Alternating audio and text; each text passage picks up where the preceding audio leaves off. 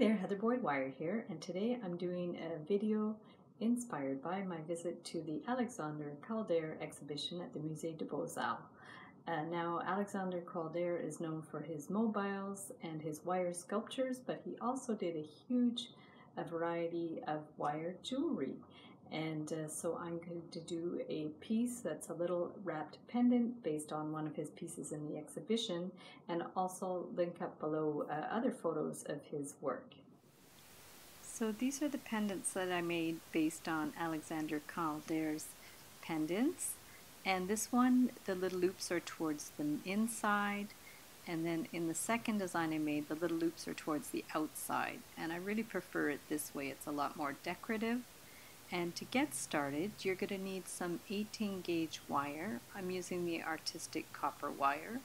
And you're going to need some larger round pliers. Now I'll link up below where you could buy these larger round pliers. Actually, they sell them now that have little silicone around the outside so you won't scratch the wire.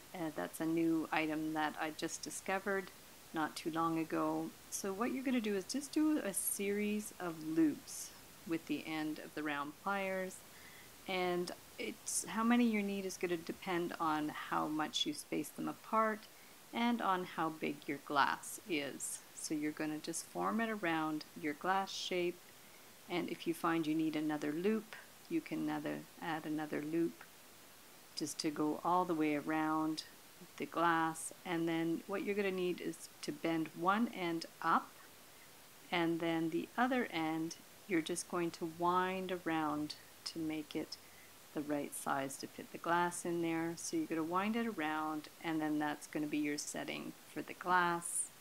And at that point you're going to form a little loop at the top, and that will be to hang your jump ring on. So it could be parallel to the pendant if you're going to add a jump ring, and if you're going to put it directly on the cord, just do it perpendicular.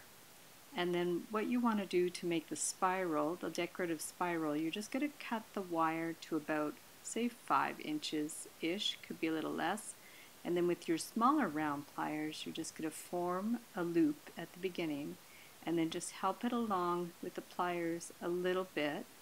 And then with the flat pliers, you're just going to kind of grip it and wind it around. Because the wire is a little thicker than my usual 20 gauge, you'll have to give it a little head start with the pliers, and then once you've got it going, you can just finish it up with your fingers like that, and there's your spiral. Then lift it out of the way, and now you're going to put a 22 gauge wire in the bottom loop, and then just give it a little clip. And then what you want to do is string it into, you could skip one loop at the bottom in the middle there, it's not really necessary to loop the wire through.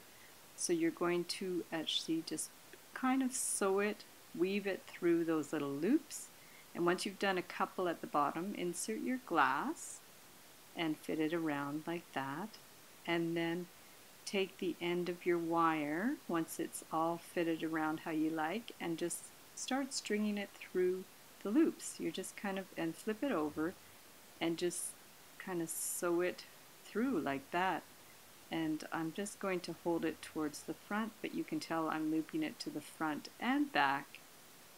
So you're going to go all the way up, back and forth, going through each loop one time until you've got all the way to the top, and pulling it nice and firmly as you go. You don't want it too loose. And then once you've got it to the top, how you like it, you'll put it in your last loop.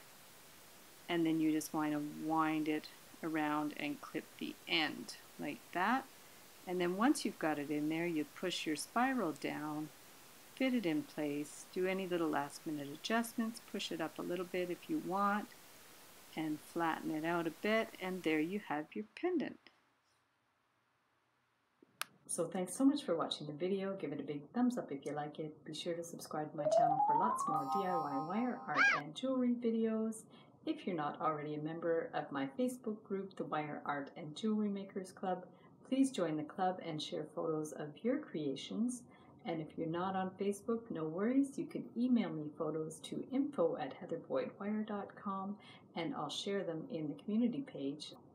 And if you'd like to check out our wire art and jewelry and wedding cake toppers on Etsy, I'm going to link up my Etsy shop below. And if you'd just like to support my work on Patreon, I would super appreciate it. So thanks so much for watching, and we'll see you the next time.